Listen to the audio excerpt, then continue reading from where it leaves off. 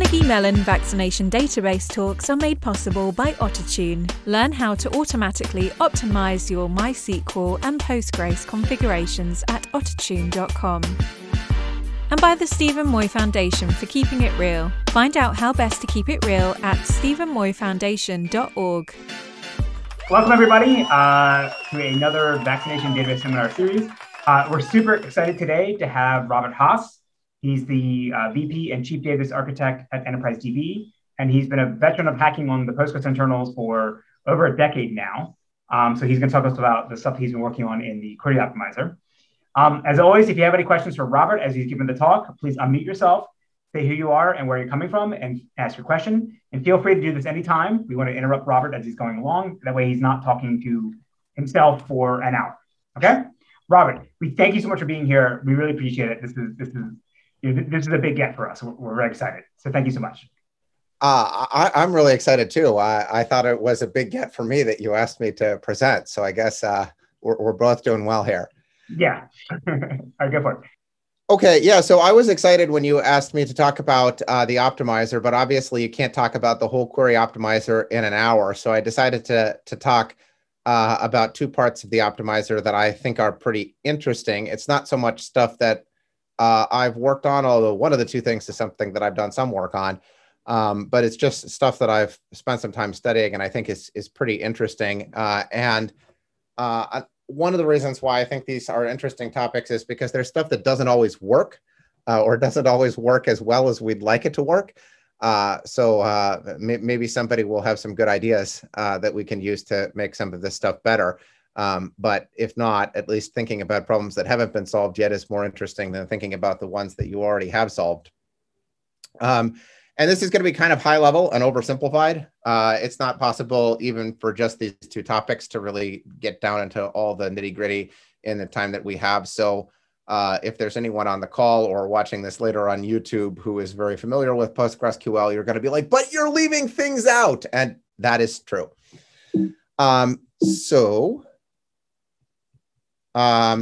The two topics that I picked out to talk about today are join planning and statistics. And we're going to start with join planning, which I think will be a little bit more than half of the talk. And then statistics will be the second part, which will be a little bit less than half of the talk. And so the first question about join planning is, why is that interesting? Why are you talking about that? And I have three reasons. So the first one is that join planning has a big impact on query performance to the extent that if you get a good plan for the joins that are involved in your query, you're probably going to be reasonably happy with the performance of your query. If you get a bad plan for the joins that are in your query, the query is probably going to be so slow that you're going to be complaining. That's not always the case. Sometimes you get a bad join plan and you still survive. Sometimes you get a good join plan and it's still bad.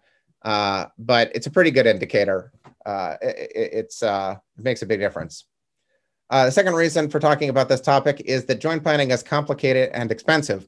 The number of possibilities that need to be considered grows astonishingly quickly as the number of tables being joined increases. We'll talk about that a little bit more in just a minute. But this is a big consumer of CPU during query planning. And the third reason is that joins are really common.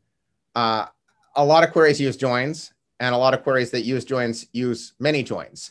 It's not particularly uncommon to see a query with 20 or more joins in it, whereas it is pretty uncommon to see a query with 20 group by clauses or something like that, or 20 limits. I mean, it can certainly be done, and people do, but joins, it happens a lot more.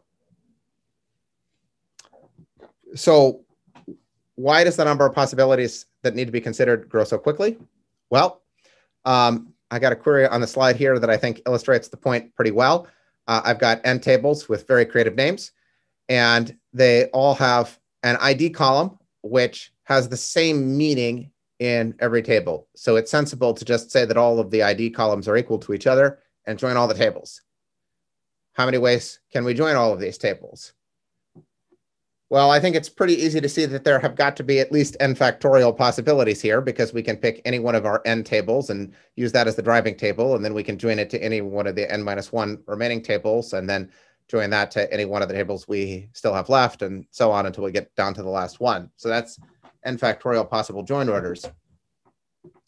but that's actually an underestimate because it doesn't consider what a comment in the source code calls bushy plans. Because we could, for example, join A1 to A2, and then separately join A3 to A4, and then join the results of those joins to each other. And that's not considered in any of those n factorial possibilities, because in those n factorial possibilities, we're joining the tables in one by one, but here they're coming in a clump, two at a time, or more than two potentially. I looked around on the internet for a formula for what the actual, correct equation was for the number of join orders that had tables, and I couldn't find one that I was totally convinced was correct. So somebody probably knows what the real equation the textbook is. The textbook says it's the Catalan number. It's like 4 to the n. Okay, could be. Yeah. But what I know for sure is it grows faster than n factorial. So that's already a very fast growing thing. And that's just for the number of join orders. So then for each possible join order, we have n-1 joins that are going to happen. And each one could be a nested loop or a merge join or a hash join. So that's 3 to the n-1 possibilities. So it's exponential.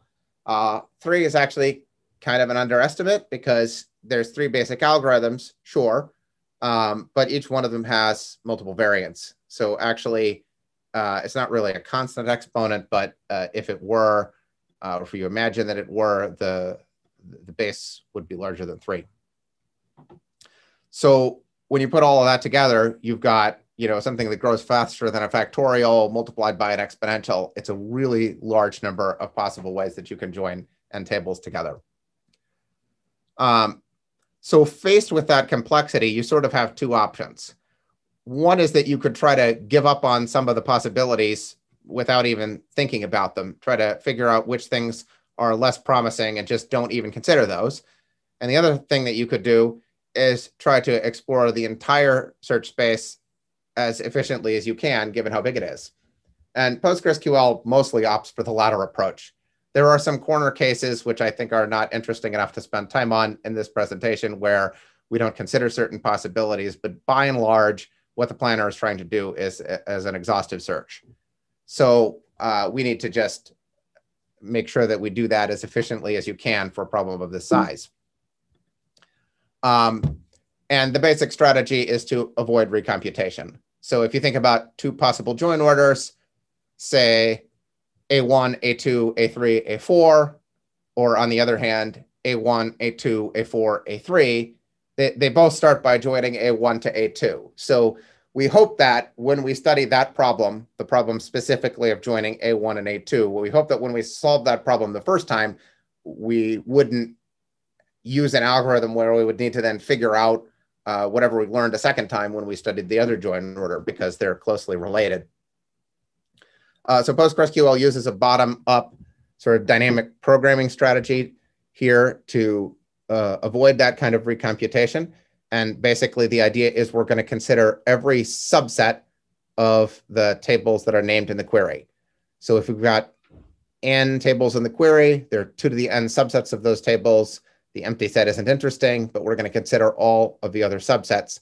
And we're going to do so starting with the subsets of lowest cardinality. So that basically means we're going to start with the tables, right? Because if we have 6 tables, for example, there are 63 subsets of 6 items. 6 of those have cardinality 1, and those are the 6 subsets that contain exactly 1 table. So we're going to first consider each one of those tables. Then we're going to look at the subsets of size 2, which correspond to the 15 possible 2-way joins. And then there's going to be 20 possible 3-way joins and 15 possible 4-way joins, and so on, until finally, when we get to considering the 1 possible 6-way join, we're actually considering the original problem that we started out to solve, which is how to join all 6 of those tables together.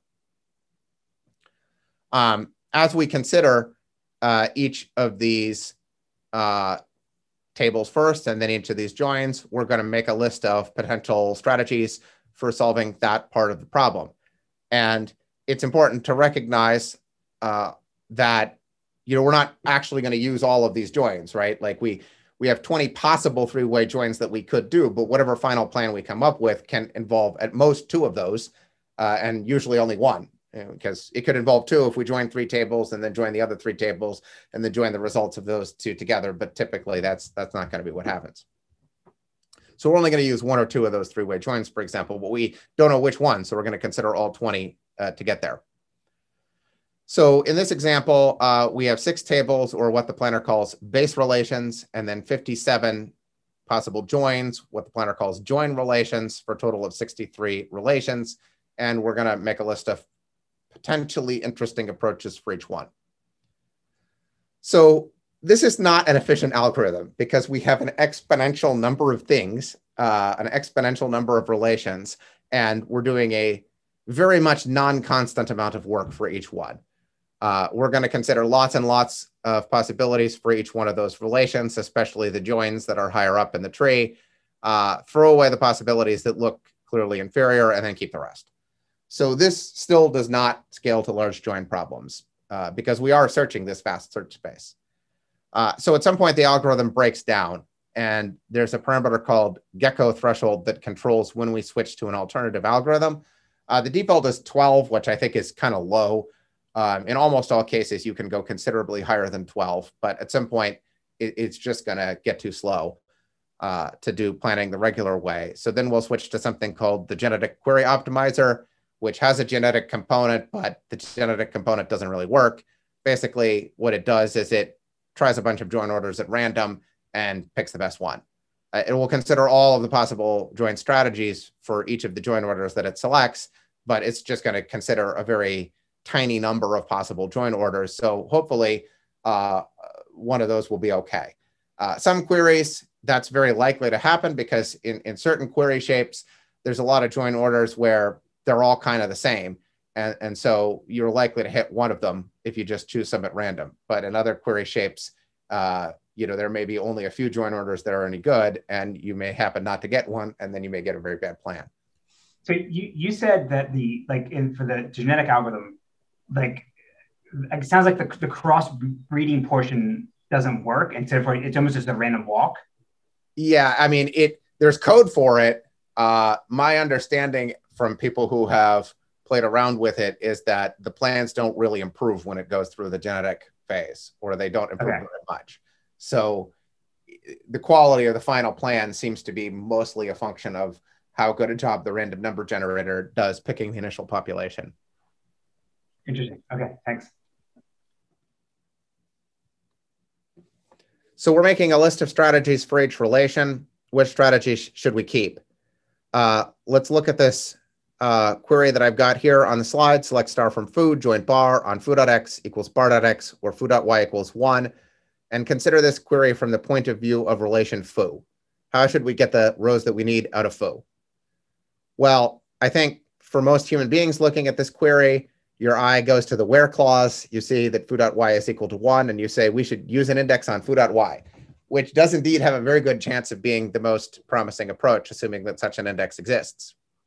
But not necessarily, because it could be the case that nearly all of the rows in the relation have y equals 1. And if that is the case, then going through the index is going to be really expensive, like not just a little bit worse, but like a lot worse. Doing a full index scan of a table when you could have just done a sequential scan is really bad. So if rows with y equals 1 are very prevalent, then we want to forget about the index and just sequential scan the table. The nice thing about those two strategies, which are here listed as A and B, is that they are easy to compare. As long as we know how common rows with y equals 1 are, and we'll talk a little bit more about that in the second part of the talk, we should be fine. We can compare the costs of those two strategies, and we'll probably get the right answer. But there's some other strategies that are very difficult to compare, basically impossible to compare at this stage, and I've listed those here as C and D. So in strategy C, we forget about the index on y, we forget about the sequential scan, and we say, hey, maybe there's an index on foo.x that we could scan, and we could just filter for rows where y equals 1. And that's going to be slower than whichever of A and B is faster, but it might avoid a sort down the road, because we could decide on a merge join between foo and bar. And if we do, and we don't use this strategy, then we're going to have to sort. Sorting could be expensive because there might be a lot of data. So we're going to need to keep strategy C even though it's going to be more expensive. And we're also going to need to keep strategy D, where we're basically totally unable to make a cost estimate at this time. Strategy D is again using the index on foo.x, but now we're not scanning the whole index once. Now we're repeatedly scanning it each time looking for a particular value. So the way to imagine this is, suppose we end up doing a nested loop join where bar is the driving table and then we're probing into foo for matches, which could be really, really good because it could be that bar is a very small table and foo is a very big table. And if that's the case, that strategy might be a real winner. But we can't estimate how expensive that is compared to A or B or C, because we don't know at this point how big bar is. So we don't know how many times we would have to do that repeated index probing, and we can't come up with any sort of meaningful estimate. So we'll have to hold on to this strategy as well, because we can't tell. So that's the basic algorithm. And now I've got 2 slides here kind of talking about what works well and, more to the point, what doesn't work so well. The good point is that we can effectively postpone our decision making. We can really effectively postpone our decision making. If we've got a potential strategy or what the code calls a path, and we don't know whether it's better or worse than some other path, we just keep them both. No problem. I mean, unless you're concerned about performance, then you might have a problem, because the more paths you keep for the base relations, the more expensive your join planning is going to be at level 2 and at level 3 and at level 4 and at level 5 and however far up it goes.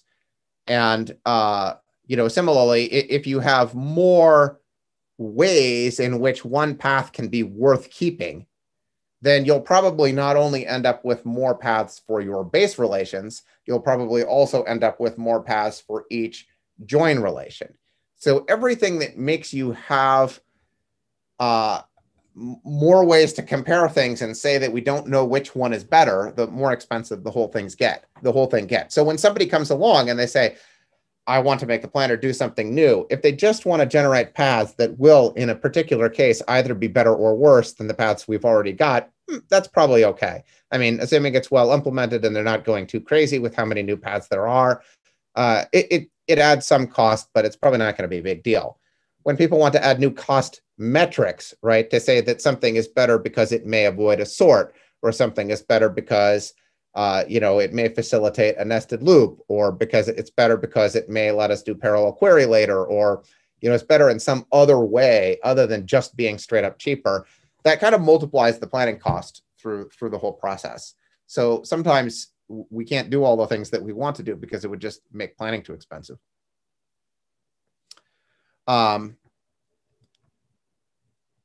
The other sort of problem that I see here is that we're doing decision-making with very limited information. One of the big things that we don't know as we're working our way through the individual relations is how many rows are going to get produced at the end. So, if we knew that your query was going to generate 1 billion rows, it would probably be sensible to just give up on the idea of doing parallel query straight off, because the bottleneck is going to be how long it takes to send those 1 billion rows to the client in virtually all cases. So to expend additional machine resources to generate those rows faster most likely makes no sense at all. But we have no idea. When we're thinking about the individual relations in the query, we have no knowledge of what the final row count is going to be. We don't even know yet what the row counts of the other relations that are involved in the query besides our own is. We only have this very local information about what's going on with a particular relation. We have very slight pieces of visibility into other parts of the query, like what join clauses are available. So which tables is this table being joined to? And we can skip over generating things that aren't interesting because there are no join clauses, but that's like practically the only information that we have. So I don't know exactly how we would make use of more information that if we had it, but it does feel like, the postponing decision-making thing often forces us into making somewhat uneducated guesses about which strategies are worth pursuing at the early stages. And instead of skipping the work of generating them and saving everybody else the trouble, we have to generate them and then see what happens. So to be clear here, like it's not, so the process after is this multi-stage, multi-level thing, as you call it. And so at this first stage, we're just generating the paths. You don't do any introspection to say, I have some histograms or sketches that say what I think the selectivity will be, and therefore try to guess what the output of a single operator or a single join will be. No, we do know that. We do know that, okay. But only for our own relation. So like if I'm trying to estimate the join between foo and bar, I know how many rows are in foo. I know how many rows are in bar. I know how many of those rows are coming out given the filters that are in the where clause. I have an estimate of the join selectivity between foo and bar, right? But I only know about those two tables. If there's a third table, Baz, involved in the query, I don't have any idea what he's doing, except I know whether he's joined to either of my two tables. But I don't know how many rows are in that. I don't know whether there are 4 other tables involved in the query or 15. Like I only have facts. When I'm planning the join between foo and bar, I basically only have facts about those two tables and not anything else that may be happening.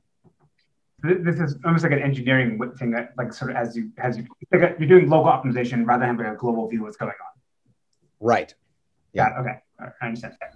So yeah. I wonder, sorry for chiming in, but I wonder whether there's an artifact that Postgres is doing a bottom-up query planning so that you look for a local optimum for like a few number of relations first, and then you work up. But on the other hand, if you use Cascade, right, if you use a top-down framework, then maybe you can know what are the stats of the entire query plan, even though you are only considering a subtree for now, because you will know what will happen, what might happen logically on the other side of the tree. Does that make sense? I wonder.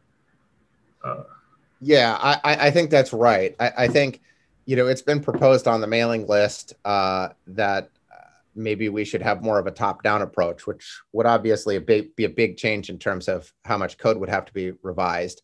But I think it could potentially help because then, if nobody ever asks, you don't have to generate the data. And if somebody does ask, then, you generate it and you cache it in case you get asked again. Mm-hmm. Sure. So the guy, Gertz Graffi, the guy that invented top-down cascades, he made a sort of offhand comment at SIGMOD one year that like you should use top-down for all their planning, but join ordering, you want to go bottom-up. And the Germans at Hyper, the guys working at Hyper and Umbra, those guys are very adamant about bottom-up is the way to go. Huh. You're the first person I've heard to say, yeah, top-down might be the right thing to do when they already have a bottom-up implementation.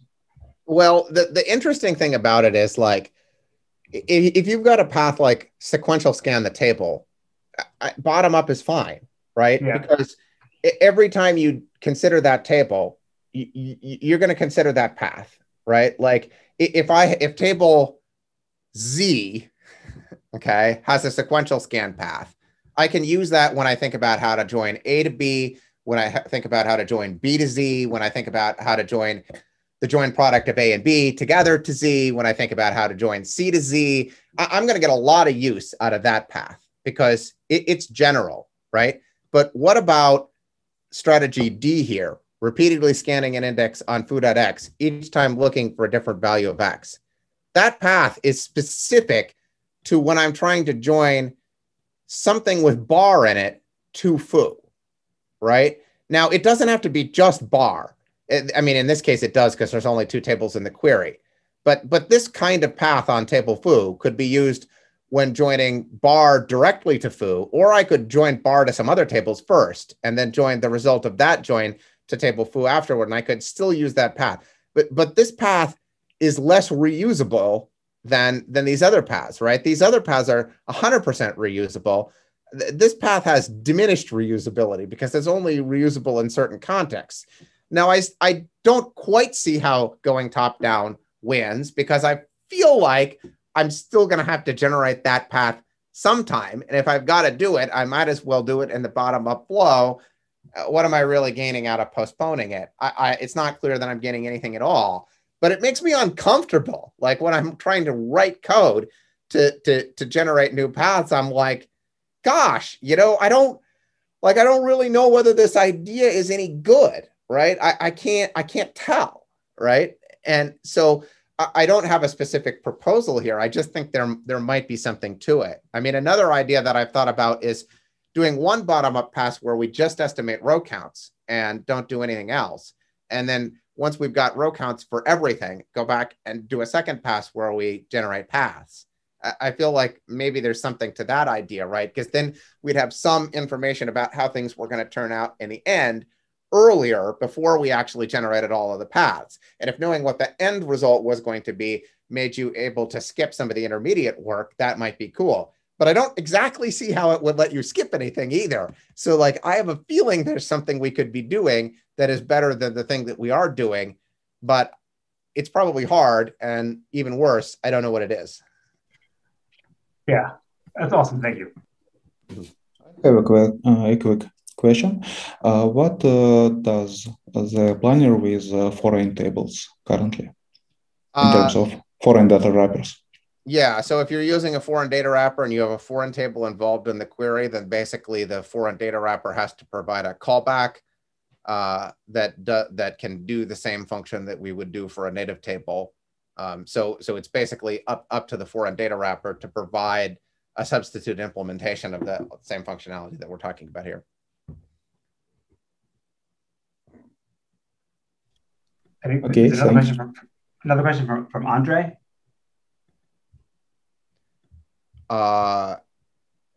Right. More of a comment. So, yeah, so Andre's talking about something called partial paths. A partial path is something that I invented during the development of parallel query. And basically a partial path represents something that if you executed the partial path within a single process, it would produce a subset of the results. So you execute a partial path in every one of your processes, and then you have to gather all of those partial results or merge all of those partial results to produce the whole output of the parallel query.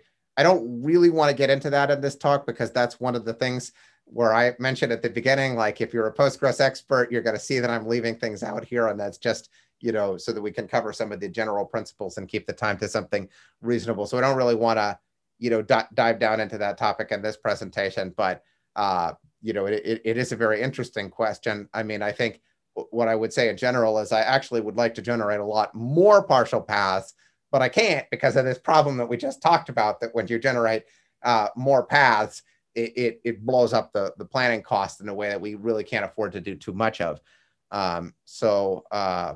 Yeah, it's a problem for sure. Okay, so moving on, I'm going to go to statistics now, if that's okay. I mean, absolutely, go for it, yes. Okay, cool. So statistics, we have this command called analyze, and it gathers various pieces of statistical information. And basically what we're hoping to do with that statistical information is get accurate row count estimates. We have a background process called auto vacuum. It actually does both automatic vacuum and also automatic analyze.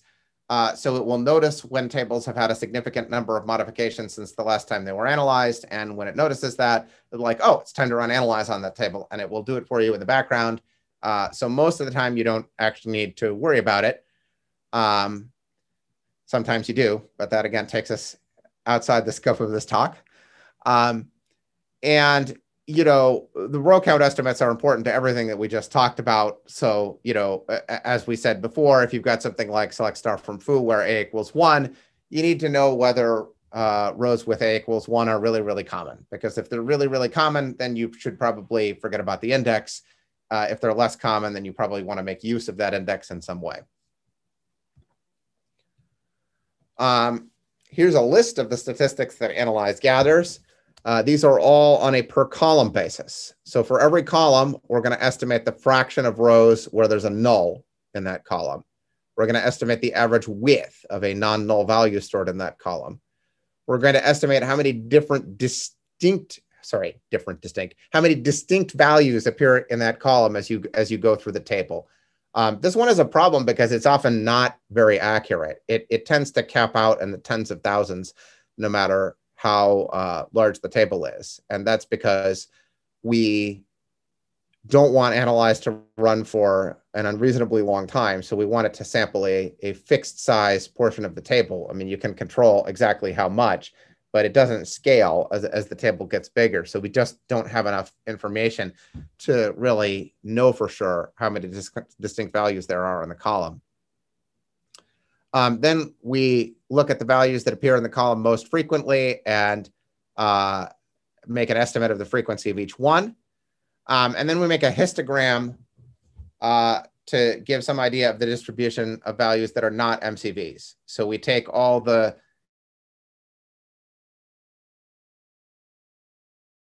and then we divide the remaining ones up into like usually 100 buckets. So the lowest 1% of the sample values were between 0 and 17, and the next 1% were between 17 and 51, or whatever it is.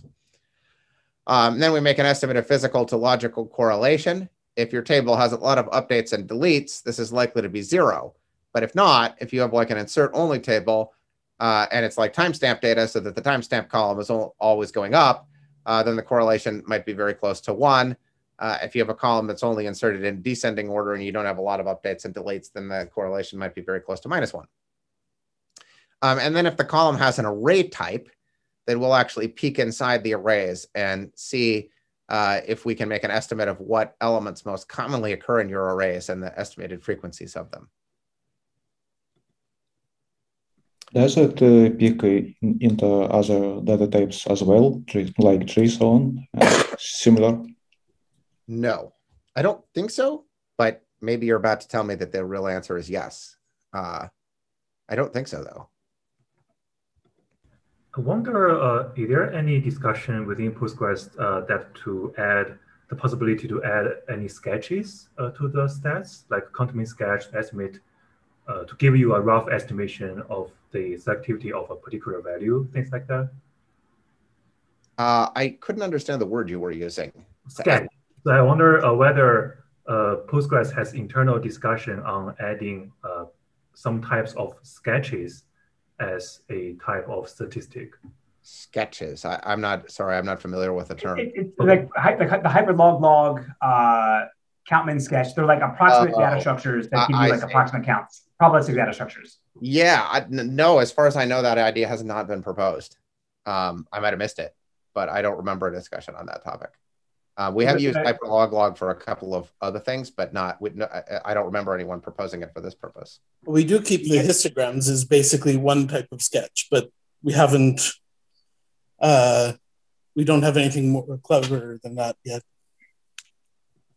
The CEO of Splice Machine came and gave a talk at CMU a few years ago, and he was raving about how like the accuracy of their cost model improved quite significantly when they switched from using like traditional histograms to like sketches. Okay. So let's revisit this topic on a slide or two, because I'm about to say some more things which are relevant to this topic. You know, the question is like, if we're gathering all of this statistical information, and looks like a decent amount of statistical information, you know, does it work? Can we accurately estimate row counts? Back about 10 years ago now, not long after I got started at EnterpriseDB, I did a sort of informal survey of email threads on the PostgreSQL performance mailing list. I actually gave a talk based on that study at an old PGCon, if you want to look it up. But I went through like 168 email threads and sort of made my own tentative diagnosis of what I thought had happened, in my opinion. And it looked to me like the big winner in terms of why those queries were slow was some kind of problem with the planner. I attributed 94 of them to that, to planner-related causes.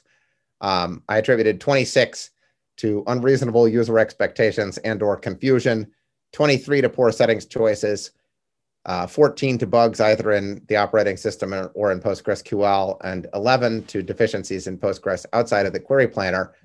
You can see that 94 is a lot larger than all of those other numbers. And of those 94, I attributed 48 to row count estimation errors. So the number one cause in this informal survey of queries being slow was the planner doing something bad. And the number one cause of the planner doing something bad was estimating the row count. So this is not a solved problem. This is very much not a solved problem. Do you remember when you did that survey whether the cost model was overestimated or underestimated? Oh, both. Okay. Yeah. I mean, and just as a sort of general piece of context, you know, if you get the row count wrong by a factor of 2 or 3, it's not that big of a deal. The real problems come in, and we'll see some examples of how this can happen in a minute, when you're off by orders of magnitude, you know, and it's often a question of not what multiple were you off by, but how many of orders of magnitude was it? Like it can be 6, right? When your row count estimate is off by 6 orders of magnitude, something bad is probably going to happen to your query plan. So yeah. There are basically only 3 cases where we can effectively estimate the row count, and everything else is a mess. I'll talk about some of the messiness more in just a minute, but let's talk about the 3 cases that are pretty good. If you've got a simple equality condition like x equals 10, that's typically going to be well handled.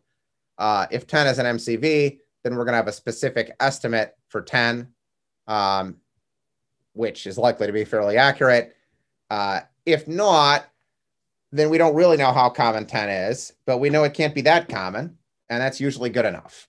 We do tend to be high more often than we're low, because basically we're going to say, well, you know, 70% of the rows seem to have MCVs in them, and that means 30% of the rows account for all of the non-MCVs, and we think there are 25,000 distinct values in the table. So take 30%, divide by 25,000, and there's an estimate. And that number may not be particularly correct for any non-MCV, but unless the table is really, really big, it's probably going to be a relatively small number. And that's kind of what we need, because we want to know things like, yeah, you should use an index if you've got one. And as long as we get a relatively small number there, we don't tend to get ourselves into terribly bad trouble. And then things like x is greater than 10. We know which MCVs are greater than 10, and we can use the histogram to refine the estimate for the non-MCVs. In my experience, even though this is not perfect, the number one problem is not algorithmic, but just if the table changes really fast and the new analyze hasn't run yet, then it might be off. Since we've got a couple of PostgreSQL hackers on the call, I'm going to just mention the fact that there is some code that is designed to correct for certain kinds of errors in this area on the fly at runtime, but it does not work perfectly or cover all of the cases. So it's not a get out of jail free card, and you can have issues because analyze hasn't run frequently enough. It's not super common, but it happens. And then the third case that we can estimate pretty well is stuff like x is null or x is not null. That's directly one of the things that analyze is measuring, so we're fine. Pretty much anything beyond that, we've got issues. So my favorite example of this is the first query on this slide, select star from foo, where the quantity a plus 0 is equal to a. The planner does not know what plus does. It certainly does not know that 0 is the additive identity. So all you said is select star from foo, where it has no clue what's going on there. So it's like, okay, default estimate, 0.5%, which, you know, if there are no nulls, then this is always true. If there are nulls, then this is sometimes false, which is an easy to overlook point. But if there's no nulls, you know, your estimate is off by a factor of 200. So that's the kind of order of magnitude problem that can set back query planning pretty significantly. And if you change it to a plus 1 equals a, then you still get the 0.5% estimate because it still doesn't know anything about plus. And now you're off by however many orders of magnitude in the other direction because the real answer is 0, right? So those kinds of cases suck. What's a lot more common than that in the real world is something like the second example on the slide here, select star from foo where a equals 1 and b equals 2. In general, all we can do is hope that those two conditions are independent of each other, but they might not be independent of each other at all. It can very easily happen that rows where a equals 1 are super likely to also have b equals 2 or super unlikely to also have b equals 2. And that can result in you being way off. I mean, it's particularly toxic if, both a equals 1 and b equals 2 are relatively common individually. Let's say they both happen 10% of the time. So together, we're going to say, okay, it's probably going to happen 1% of the time. But the real answer might be still 10%, in which case we're off by an order of magnitude in one direction, or it could be 0, in which case we're off by however many orders of magnitude in the other direction. This particular case, we now have a nice tool that often helps a lot. You can run a create statistics command and say, please gather statistics on the joint distribution of those columns. Then you rerun analyze, it gathers additional statistics on the joint distribution, and things get better, usually. There's probably data sets where the additional statistics that it gathered are not fine-grained enough to resolve all the issues, but I think results have been pretty good from what I've heard. Unfortunately, as soon as you make things a little bit more complicated, we're back in trouble. So the third example on this slide here involves a join, and now we've got two possibly correlated columns, but they're in different tables. And create statistics isn't yet smart enough to deal with that case. So you're out of luck. You may be way off. So to be clear, when we say smart enough, meaning it's simply you don't support correlated statistics across tables. Correct. Yeah, okay. So commercial systems can do that. Postgres cannot. Okay. I guess that was a statement. Sorry, not a question. Yes. You're like, yeah. I mean, yeah, that's fine. I'd actually, like I said, I don't actually know what other systems can do, but we can't, and that's bad. Yeah. I'm actually curious, Yes, so, like if we'll get to him in a second. But like, what is the overhead for when you run analyze if you add correlated statistics? I don't think it's very much, although I haven't checked it. I think most of the expense is having to read the table pages, and what you compute after that, I don't think is the big problem. Got it. Okay. All right. Habib, go for it. Yeah. So for your example number 3, which is a very important one, because it happens a lot because of the chain of the joins and you have predicates on two ends. So one solution over there is actually run a sample query. It doesn't take that long to do it, and you will see the correlation. Well, I mean, it takes a long time to run the query unless you plan that query using accurate statistics. No, because what happens over here is that when you sample the query, you can actually have other predicates in there, such as UDFs, which you have no idea what the hell they are doing. But you will see the correlation. You will see the effect of UDFs. And it doesn't take that long. SQL Server does something similar like this as well, where they maintain, I think, a little small sample of the tables, and they can, in order to derive the statistics, the correlations, you run on the tables. I should say also, or just run the sample on a real life table. Sure. Yes. Hamid also leads the efficient ways of research doing group at IBM. So. Yeah, I mean, we do that. DB2 has this. Yeah, because our sampling, there are two ways, Bernoulli, but we also have table pages sampling. So we skip over pages. So if I do 1 in 10,000, it runs 10,000 times faster. I say. Yeah, I mean, we have a table sample facility, but it's just like a user level facility. We don't use it for anything involving gathering of stuff. Yeah, that wouldn't cut it, because it will also visit every row and then flip a coin. You got to skip pages. Well, then it is proportional. We have the ability to skip pages and pick a random subset of pages, but it's not wired into the statistics framework. Yeah, but SQL standard supports that, right? You put from table X, table sample, and then you specify your rate. Yes. Either Bernoulli or you do system. We put that in That's what I'm telling you. We have. We have. You have. Okay, that's good. Then use it. Well, that's the using it is the part that we don't do. But what we do have. We don't use that for this. It's just for users to use, which you're pointing out that that's not great, and you're right. All right, I want to talk about one more bad case. This is easily not even close. This is easily the most annoying optimizer fail in PostgreSQL. The general shape of the query is select star from foo, where A equals 1, order by B, limit 1. And the problem here, as I think many of you will immediately grasp, is that we need to decide whether to scan an index on A or whether to scan an index on B. And one of those is likely to be really good, and one of those is likely to be really bad.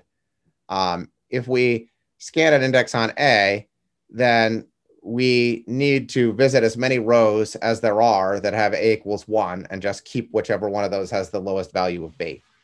So if there's not very many such rows, this plan is really good. And if there's a ton of those rows, this plan is really bad. The other possibility is that we could scan an index on B and just stop as soon as we find a row where A equals 1, in which case things are going to be great if we find one quickly and terrible if we go a long time without finding one. So, to see the problem, imagine that 10% of the rows in the table have A equals 1. The planner may say, well, this is good. And let's say that's let's say 10% of the rows in the table is a big number.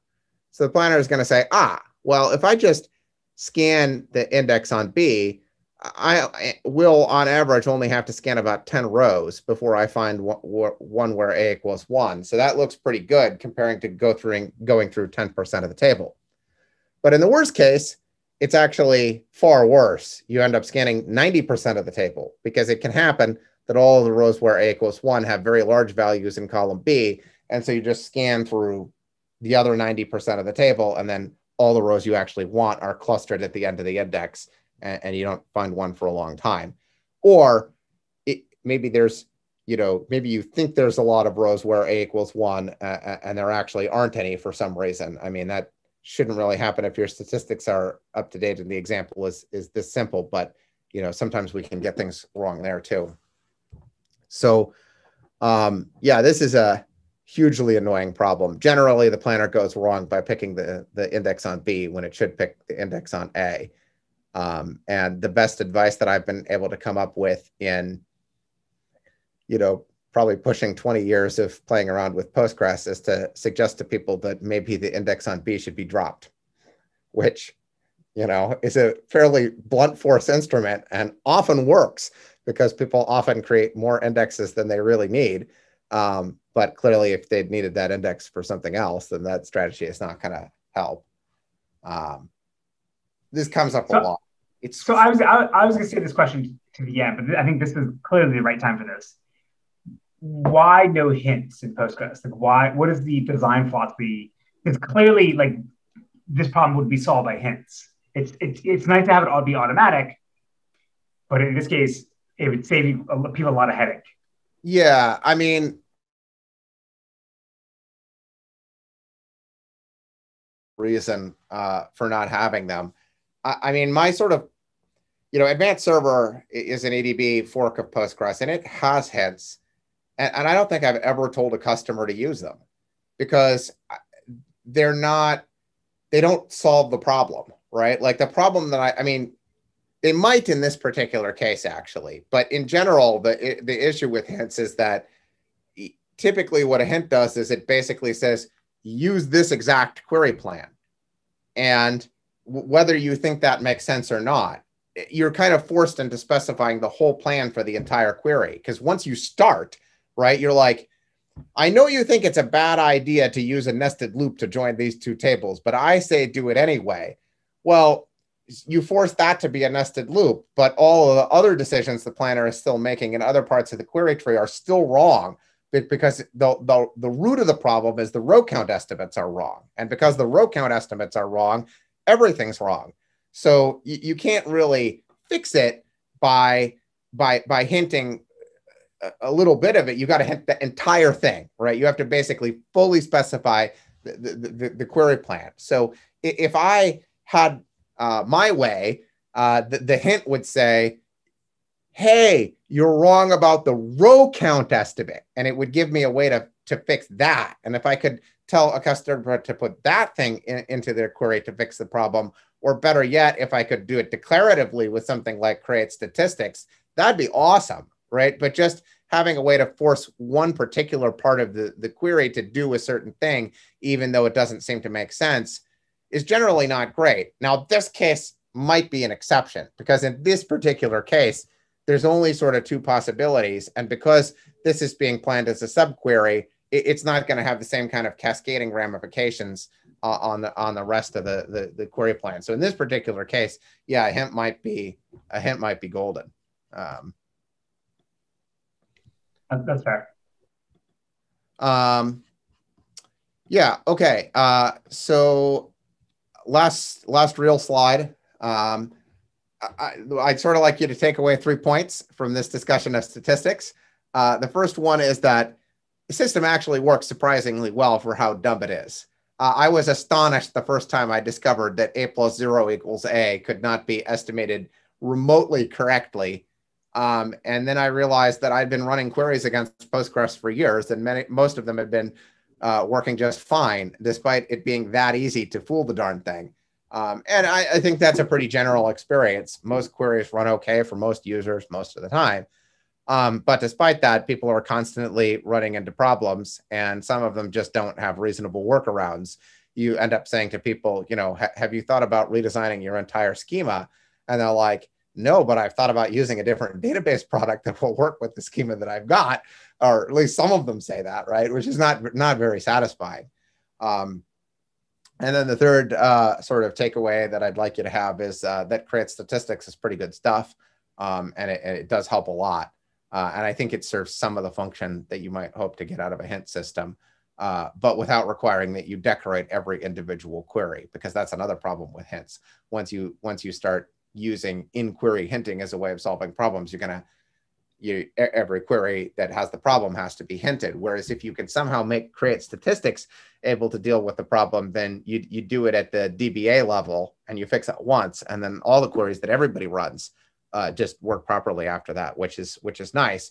And those queries will probably also adjust to changes in the data, which also won't happen if you try to nail down the plan to be a certain particular thing. Not trying to be too hard on hints. I'm actually more receptive to the idea of hints than at least one member of the PostgreSQL community. But it's not. I think it's not a problem-free approach, even though it could be good in some cases. There's also like other engineering aspects, like they're sticky. So like you upgrade to a new version, and maybe the problem you're trying to overcome with hints is solved, but like you're still like no one's going to go back and fix the application. Yeah, I mean, that's another pitfall of that approach. So I see we've got Tomasz on the call, who is the author of Create Statistics. And I guess he's still working on that for the new release, which is great to hear. I think the improvements that we've had in that area are some of the highlights of how this has gotten better over the last few releases. So hopefully that will continue. And I see. Is this the end of the talk? Because I'll applaud it. Yeah. Then we'll do questions. Sorry. Yes, that's the end of the talk. Okay. Yes. So I applaud. Thank you. This is awesome. This is gold. Okay. So now, if you have questions, Becca, if you want to unmute yourself and go for it. Yeah, so Rebecca is asking another question in the chat here. She says, did you consider using index prefixes to determine which multi-column stats to collect rather than using create statistics? I don't know if Tomasz wants to unmute himself and answer that question, but he would be the best person in the world to answer that question because he wrote the code. So Becca is actually the lead optimizer expert at CockroachDB, and somebody I work with Mike Stonebreaker at MIT. Becca's awesome.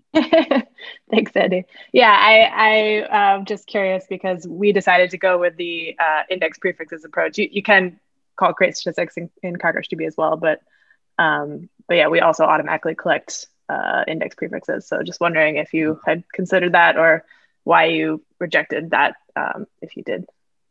I didn't personally reject that. I mean, I think generally the PostgreSQL philosophy tends to want to decouple things like that so that users get more control over the behavior. Because if we collect something that you didn't want us to collect with that kind of approach, there's not a way to turn it off.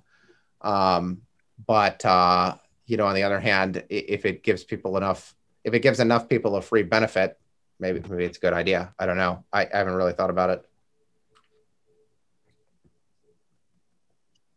Oh, thanks. Okay, any other questions?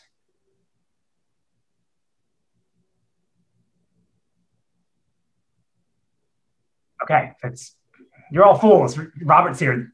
Did not have this opportunity. I'll do it. Screw you all. So one, I guess you've already answered one of my questions where you said like you don't even look to see what other systems do, and I guess I was curious that like in your development, like if you come across a query that Postgres does something weird or unexpected, and do you ever go look at like what does SQL Server do? What is like maybe the commercial systems, or even the open source optimizer tools like Calcite or Orca? I personally don't. You know, and maybe I should. I probably should. In some cases, I think it would be useful. But I tend to find that, you know, I think navigating the PostgreSQL community, especially in the early years when I was first getting started, but even to some extent now, it's a little bit about the art of the possible, right? So it doesn't do me any good to know that somebody else is using an approach that I know that the community is never going to accept. So I sort of found it, especially when I was first starting out, to be more useful to just approach every question from the point of view of how could I do something that is an incremental change to what we have now that I might be able to get accepted.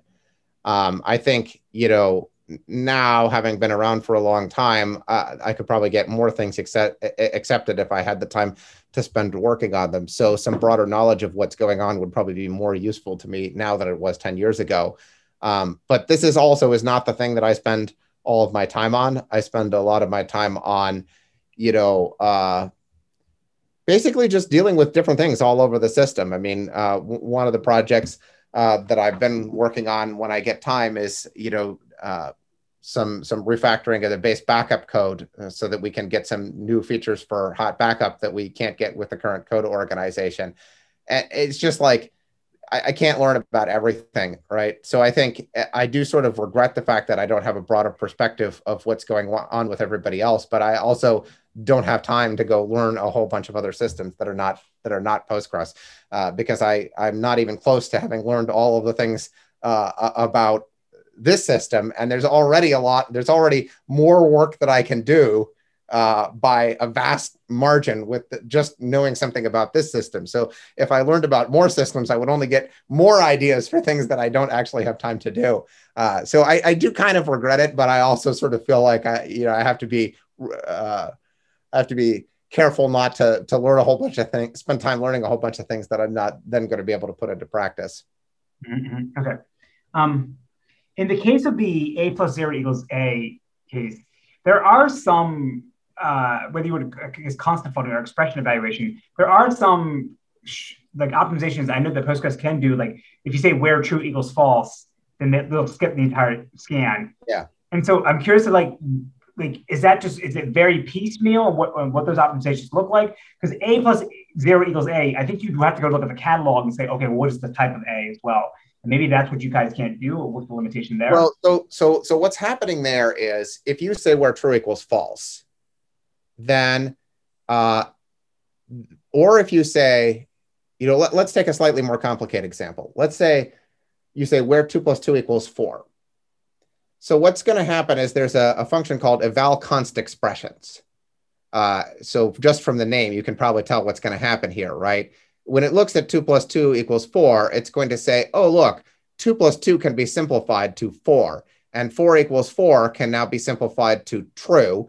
And then I can drop the clause altogether. And if you said where 2 plus 2 equals 5, then you know, it's going to simplify that to false. And then it's going to decide that the relation is a dummy relation and that can never produce any rows because it's got a constant false filter applied to it.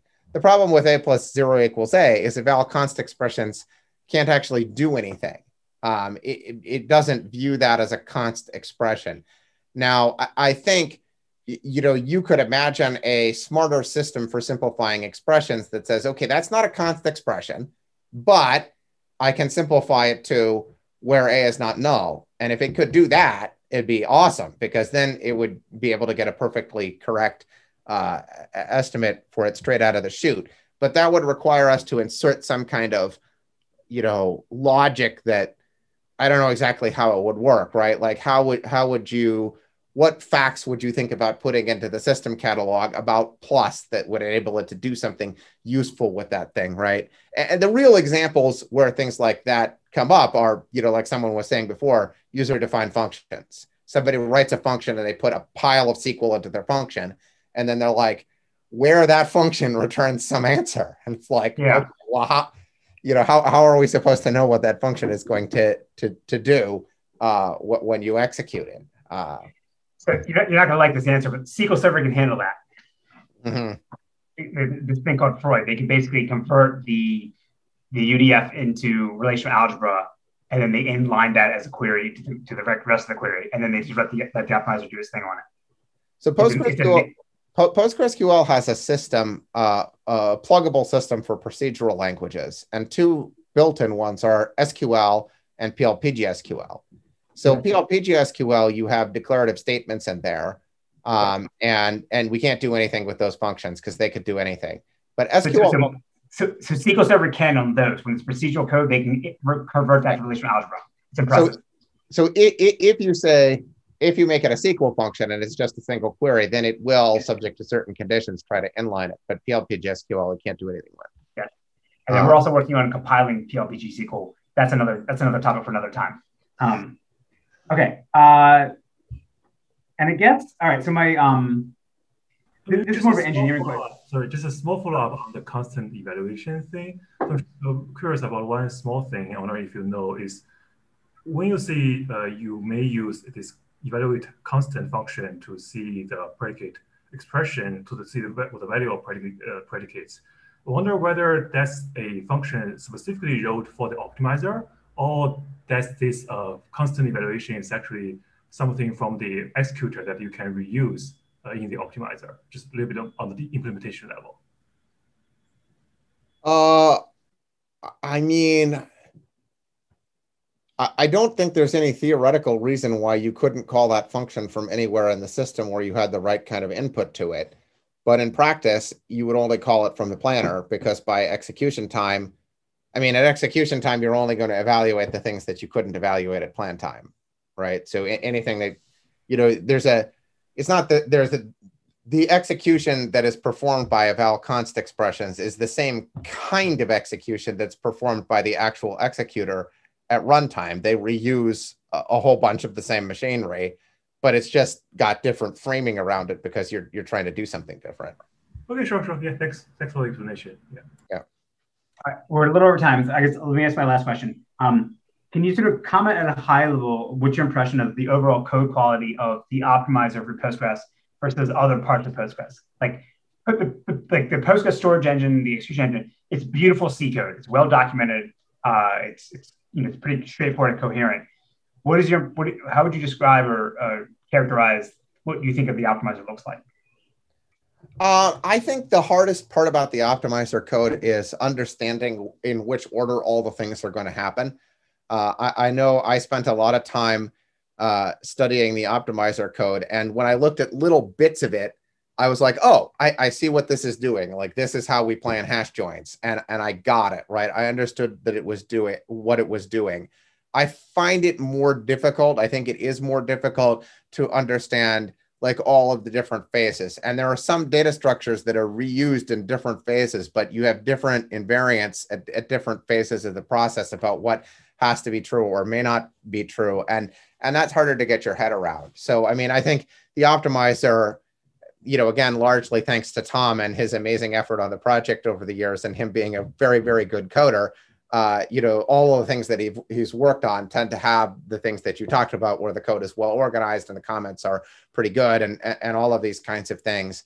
I think the optimizer could benefit from more work to make it more understandable, what the phases of processing are and which things have to be true at which phases. But, it's definitely not one of the dark corners of the system where things get squirrely. Okay, awesome. Thank you so much. So again, I will applaud on behalf of everyone else.